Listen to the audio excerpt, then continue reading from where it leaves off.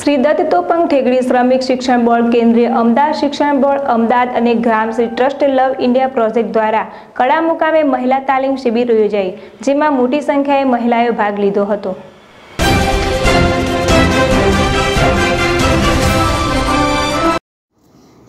વિસનગર તાલુકાના કડા ગામે લવ project India દ્વારા મહિલા જાગૃતિ શિબિરનું આયોજન કરાયું હતું, જેમાં 40 જેટલી મહિલાઓએ ભાગ લીધો હતો.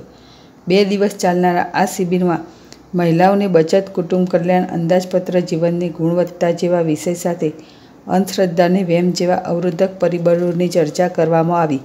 જુદા જુદા વક્તાઓ દ્વારા જેવા કે આરોગ્યને લગતી ટીબી જેવા રોગોની માહિતી પણ આપવામાં આવી.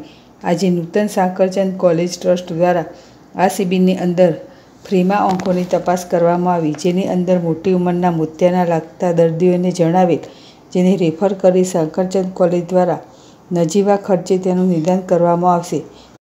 તેમજ સરકારની વિવિધ યોજનાઓની માહિતી પણ પૂરી પડાઈ હતી. અતુલ પટેલ, ZSTV, મહેસાણા.